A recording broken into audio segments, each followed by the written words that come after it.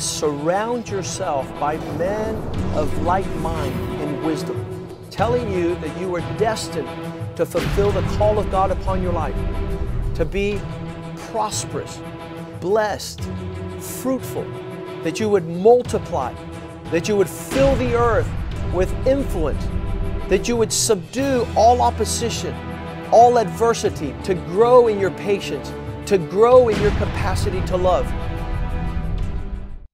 Welcome back to What is a Man's Journey Towards Manhood. This is Pastor Joaquin G. Molina, and we're glad that you're still sticking around to journey in the direction. There's a lot left. There's a lot more information and step-by-step progression to culminate in the full expression of the measure, the stature, and the fullness of men. Here we are in segment 5, part 5. We're discussing the elements of time, talents, and treasure.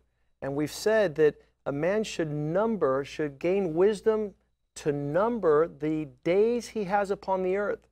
It's allotted a specific time that he'll live upon the earth. You want to meditate on scriptures, verses in the Bible like Acts chapter 17, verse 26, where it says that He has made man from every nation. God has made man from every nation, and He has put them upon the earth and predetermined their pre-appointed times and the boundaries of their dwellings. If you want to figure out how much time you have to ask God, teach me to number my days so that I can garner a heart of wisdom. In Acts 17:26, God pre-appointed and predetermined the times men would spend upon the earth and the extent of their boundaries and dwellings upon the land.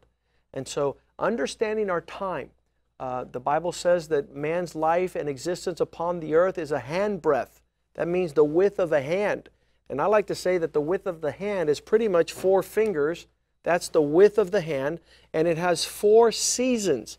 The first season, our childhood, when we learn a lot of things during our childhood. The second season is time for maturity, where we enter into an adult age. And then it comes the time where we're learning how to expand our character in the investment of our time, talents, and treasures so that we can culminate life in the end of our life enjoying the rejoicing treasures that we've been able to raise up during our lifetime.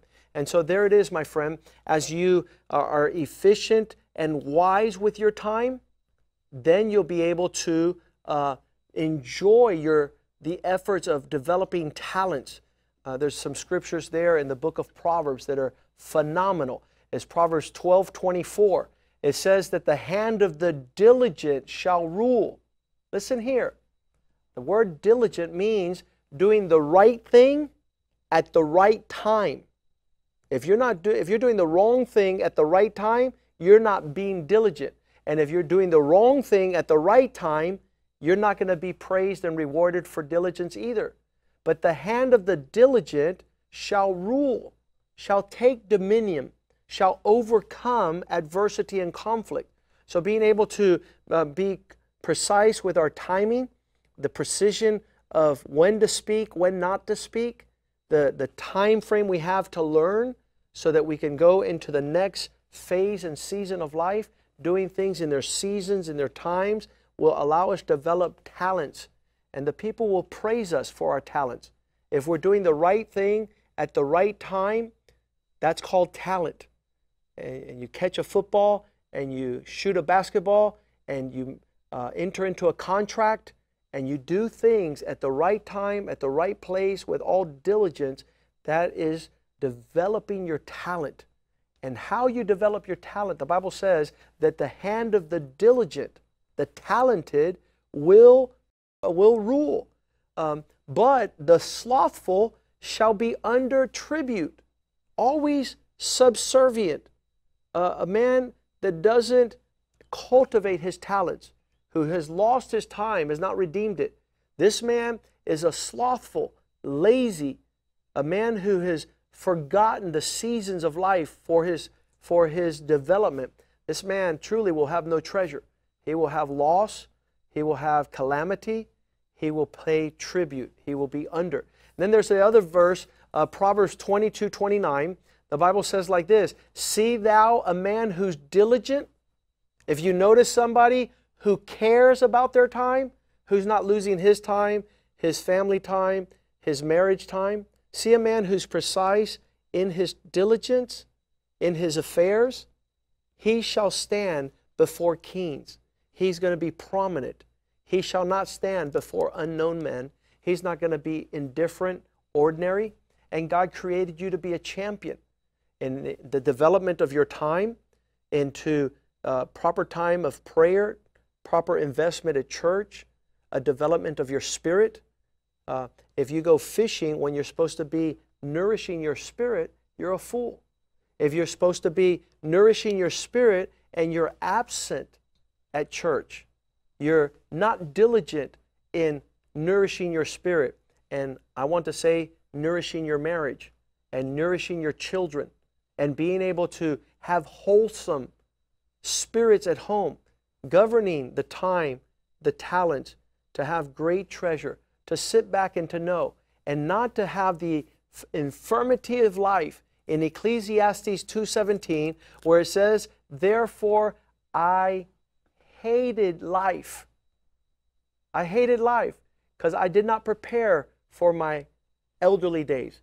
There have men who have forsaken their children during a certain season where they should have been parenting, and now their older days they spend having to visit prisons and going to rehab centers and going to places God never intended because they missed out the diligence of their time, their talents, and the infirmity of their treasures. I love the verse in 1 Chronicles chapter 12, verse 32. It says, the sons of Issachar knew the times. They knew the seasons, and therefore they were able to raise up as leaders. They were able to raise up and lead those under their care. Don't miss out the opportunity to meditate seriously in this portion of seeking your manhood. What is a man? It's about where you sow your time, where you govern your spirit in regards to your talents. I love Ecclesiastes 3, verse 1. It says, to everything under the sun, there is a time for every purpose under the heaven. That you live life in seasons. That you understand that God has made everything beautiful in His time. You don't have to rush ahead. I had many friends of mine that would begin to hoard wealth and retirement accounts and savings, and they were always preparing for their retirement and vacation, and they perished at the young age of 50, 60 years old, and never got into a season to enjoy their family. So that's why we say in this chapter, Psalm 90, verse 12, Lord, teach us, give us the wisdom to number our days, the right allotment of time, the right allotment of the seasons, a season to enjoy my wife, a season to spend time together, so we might gain a heart of wisdom. We said that we should add virtue to our faith. The excellence of wisdom is virtue. That we know we're not misspending our time. We're not hitting the bullseye when we're throwing the dart into the bullseye. We're hitting the mark. We're being men. We're doing the right things at the right time, at the right place. We have cultivated our talents. We have spent time doing what God has deposited in us for us to do so that our treasure might increase. And then our treasure is the benefit, the fruit and harvest of having done the right things at the right time, developing our talents. God has given each man a talent to be able to enjoy. And so you're able to walk in this in a manner that needs to be invested so that the return is great. How do you invest your time? How do you invest your talents? And that will determine the treasures. And the wealth of your treasure will be enjoyed by your family, by yourself, by your descendants. The Bible says, to the third and fourth generations of those men who obey my word and keep my commandments. God is a precise God of timing. His precision is is right down to the very second of the development of his days. So learning how to put in the investment of time, talents, and treasure will garner you to be a man of excellence, a man, the Bible says, of renown, a man that will be acknowledged in your sphere of influence, with a place where you work. You get to work on time. You're able to not get home not on time. You don't spend your time at home somewhere else. You're a methodical man. You're a precise man. You're a specific man. You're a man that is able to capture the heart of your children. People could see that you're reliable, that you're consistent, that you're stable. You're not all over the place. You're not immature. You're not misspending your time. You're not living life fast and furious to come to a calamity and an end that is unfavorable to your family. So in this regard, we say that a man is he who's able to understand his body, soul, and spirit, walking with his thoughts, words, and actions directed in the focus of his time upon the earth, his talents that God has given him, and his treasure.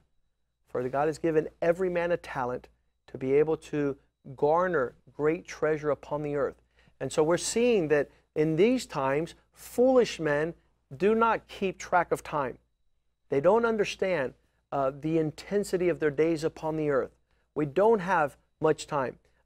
In the development of your childhood, that passes. You're not supposed to perpetuate your childhood into the days of maturity. You have to put them behind you. When I was a child, I acted like a child, I spoke like a child, but I put that away, Paul says. We're going to see that coming up. And then all of a sudden he says, but when I became a man, I put away my childishness. I put away my immaturity. I'm not fishing when I'm supposed to be working. I'm not working when I'm supposed to be fishing. I'm a man of excellence. I'm a man of character. I've determined that I will deposit my time, my talents, and my treasure in the direction they should go.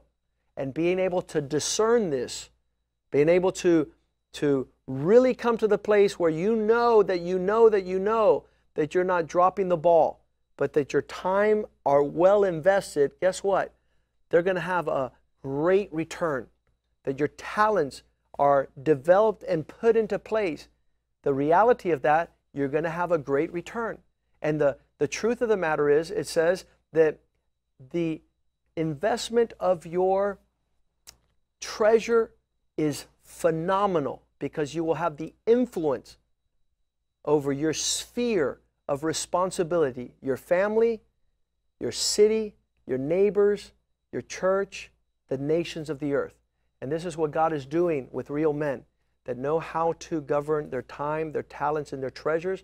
So it's during this time that we come to the place where we acknowledge that our time is of essence, and our talents will be developed by our time, and it will culminate in our treasure. And we'll touch upon this in our next part of this segment. God bless you.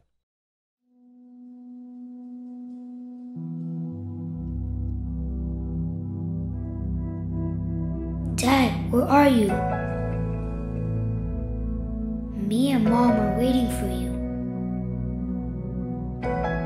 We need you home with us. Was it my fault? What did I do wrong? I need you. I need you to teach me. How am I supposed to grow up to be a man? Please come back.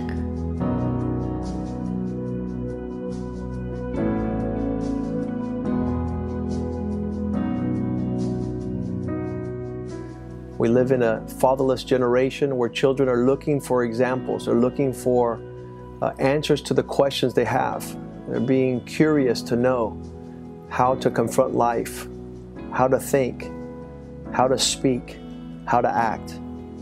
We want men to be able to know what a man is, and we say that a man is a champion.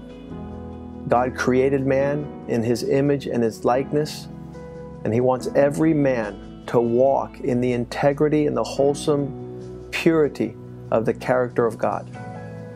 In this book, What is a Man?, we challenge every man to begin to deny self, because the center of a child's universe is his self. And denying yourself is the expression of love. So we teach men to walk in love towards everyone at all times, in all places.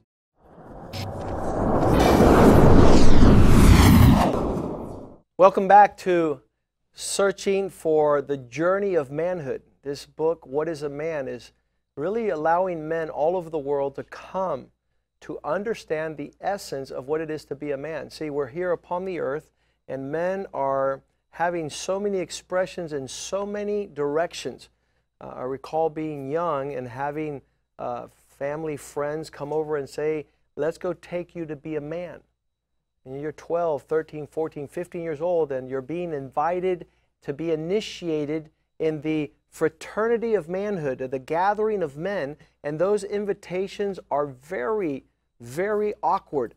I didn't know if we were going to go throw rocks at bottles on the street. I didn't know if we were going to climb trees. I didn't know if we were going to go hunting. I didn't know what it was to be a man. And when you go hunting and capture an animal, when you shoot game, when you go to a bar and have your beer for the first time, is what becoming a man is figuratively the essence of what a man is?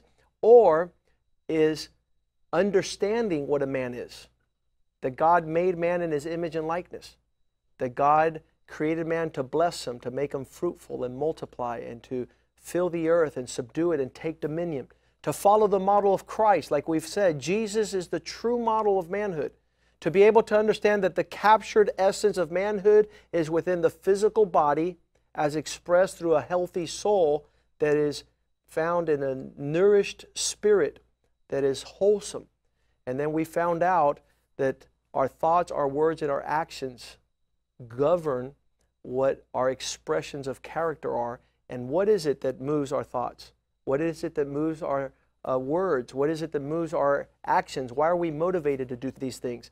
Well, I want to tell you that manhood also includes this fifth segment, and where you're going to find that our time, our treasure, and our talents are vested in the expressions. Now that we know that we have a body, soul, and a spirit, now our thoughts, our words, and our actions are displayed in these matters of time, talents, and treasure.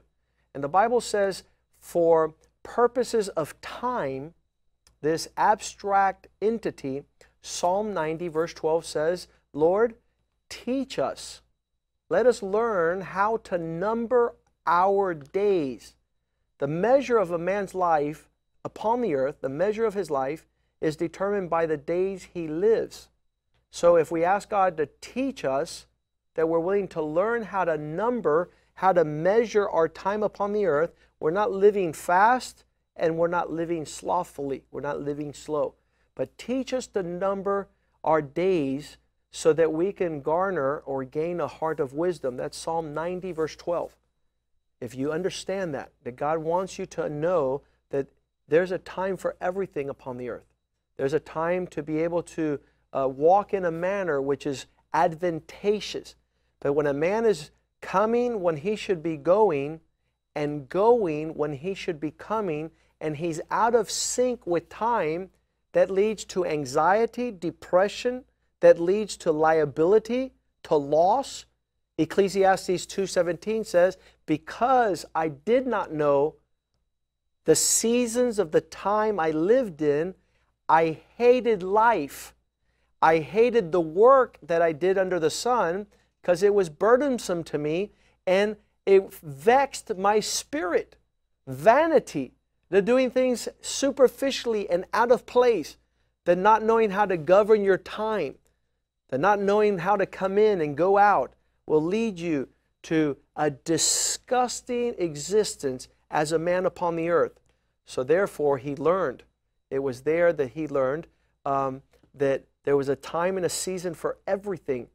A lot of people are all over the place, all over the time, and they trample thinking that it's more important to garner wealth. A lot of my friends decided that they would make life about the gathering, the abundance of the things possessed. What does that mean? That many men don't understand that they're going to pass away and they're garnering and hoarding wealth for a time they're not going to be here. For a time, gentlemen who have spent lifetimes in running television stations and then finding out at a certain time when they're going to retire, they only lived one more week. And they lost the opportunity to experience life because they've spent too much time at work and too little time with the family. The Bible says in Luke 12:15, when Jesus says, take heed, beware of your desire of things, because a man's life does not consist. Life of a man is not consisting on the abundance of the things he possesses. So there's a philosophy in modern times is get all you can and can all you get. But the truth of the matter is that we should allot a season and a time for each portion of our life upon the earth and ask God to give you wisdom as a man. Ask God to teach you how to move in such a direction that you're able to live life in a true profit. The Gospel of Mark chapter 8 verse 36 says, what will it profit a man if he gains the whole world and loses the enjoyment of it? What will it profit us if we're super successful? There are men that are third, fourth, fifth richest men upon the nation, and they cannot enjoy their marriage. They cannot enjoy their family. One of these men is Elvis Presley, the king of rock and roll. He lived so fast and so furious, he died in his 40s, was unable to enjoy his daughter, his grandchildren, his marriage. He lived outside of seasons and time and was vexed in his spirit because he didn't know how to govern the importance of time, talents, and treasures. You understand what profits a man is his ability to treasure in the right place. The Bible says in Matthew 6, in verses 19 through 21, that do not lay up for yourself treasures here upon the earth. The treasures of men are not to be laid upon the earth where they're destroyed, where they rot, where they perish, and thieves break in and steal. No, lay up for yourself treasures that are in heaven. Peace, joy, family, relationships. My greatest treasure here upon the earth is my relationship with my 3 sons and my daughter. My relationship with my wife as we journey through life together. Not hoarding wealth, not trying to garner riches, but to try to find the purpose and live out God's desire for my life so that I have not suffered any loss in the time God has given me. So the Bible says in Matthew 6:33 that our concentration are seeking the things above. Seek first the kingdom of God. Seek first understanding life within the reference of righteousness, and all things shall be added. All your heart's desire. But men that don't have a governing spirit, that don't govern their spirit, that don't have wisdom, they say that these men, they glory in their own wisdom, they follow their own ways. Jeremiah 9:23 says like this, it says, thus saith the Lord, let not the wise man glory in his wisdom. Jeremiah 9:23. Don't glory in your intellect, in your academia, in your degrees, in that you have learned intelligence. Nor let the mighty man glory in his might. Don't say I'm powerful and I'm going to rejoice in the fact that I'm strong. Nor let him glory, the rich man glory in his riches. Don't let him glory in his riches. But that he might understand that those who know God, that those who walk in loving kindness, that those who have the judgments of God and are able to determine the times of God to live in a manner that pleases God, they will delight. They will be delighted as they exercise these godly attributes upon the earth. And so then we see that our true riches are not based on possessions of things, but in the wisdom of the time spent at highest level. We have already mentioned Ecclesiastes 6:6, where it says, what value is it to a man that he were to live 1,000 years twice if he does not taste good, if he does not live out his purpose. This man, it would have been better, it says in that chapter of Ecclesiastes 6, that he would have never been born. And so that's why it's important. The preacher says in Ecclesiastes 3, verses 1 to verse 3, it says that he learned there's a time and a season for everything under heaven. There's a time and a season. And we need to be men to learn the time and seasons. A lot of men are having intimacy before they get married. That's out of time. It brings a lot of destruction. A lot of men bring in children into the world without it being the time. It's not time for them to be parents. They're having intimacy without being married, without having a serious covenant and relationship, and they bring the devastation of great loss upon the earth by forming unstable families, divided, destroyed families. These are men that have not accomplished the full measure and stature of right men living at the right time, at the right place, with the right people. And I want to tell you that each day God has made, it says in Psalm 118, verse 24, this is the day the Lord has made. I will rejoice and be glad in it. As is David, was living the times of God, in the measures of God, and was to be able to accomplish his manhood, a man after God's own heart. And that's what we become. As we journey in this life to become men, the challenge is, am I doing the right thing at the right time? Am I being diligent? Am I asking God for wisdom to number my days? The times I'm supposed to study, I'm studying. The times I'm supposed to form a family, I form a family. The times I'm supposed to support and garner the needs of my household, I'm not spendthrift. I'm not just going in every direction, living life as a child in my midlife crisis as I was when I was in the adolescent time. When I was in my perpetuating my adolescence. I'm 50 years old and I'm still acting like a 20-year-old. I'm 60 years old and I want to be single and I want to be a bachelor. These are men that have lost and are disconnected and distant. They are far from their manhood.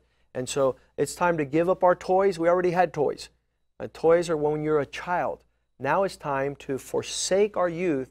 And when I was a child, I thought like a child. But now that I become a man, I'm going to think in my time, in my talents, and in my true treasures so that I could become the wholesome man that my wife needs, that my children are looking for, that the church needs strong men in tough times. And I want to encourage you to this. I want you to understand that the essence of time is not to be left to someone else, live life fast, furious, and forget about my responsibilities. No, my friend. Today is the day where your time, talents, and treasures are directed into the purpose of your manhood as a faithful husband, a great father, and an amazing world changer. God bless you. See you in the next segment in part 6.